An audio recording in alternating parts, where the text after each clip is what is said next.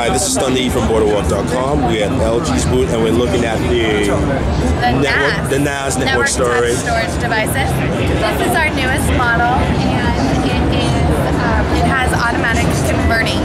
LG has gone a step further than just being able to access your NAS via the internet or via, at home connected to your computer, and created an application called My Data for the Android and the iPhone and iPad. You can go in and you can access the photos that are on your NAS device. So those are the photos. You can also play music directly that's on your NAS device.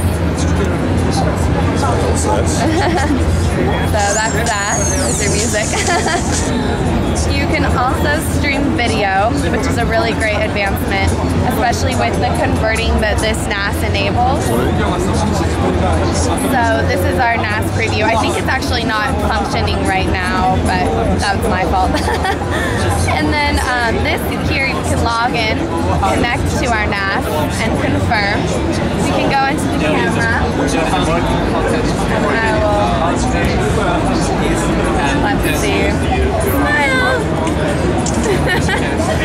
And you can see that it will connect automatically. This is the NAS server that we're looking at. Okay. And cool. There's your photo right there. So nice. It's that easy. That's pretty cool. Okay, that's good.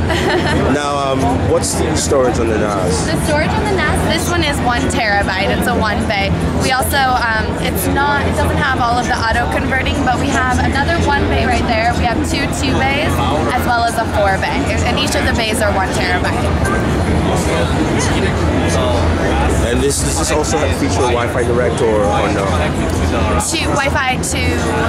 I know some of the the Blu-ray players have Wi-Fi Direct, which basically automatically connects to your television. Yes, and stuff. Yeah, because they're all DLNA certified, they'll all work together via your Wi-Fi system.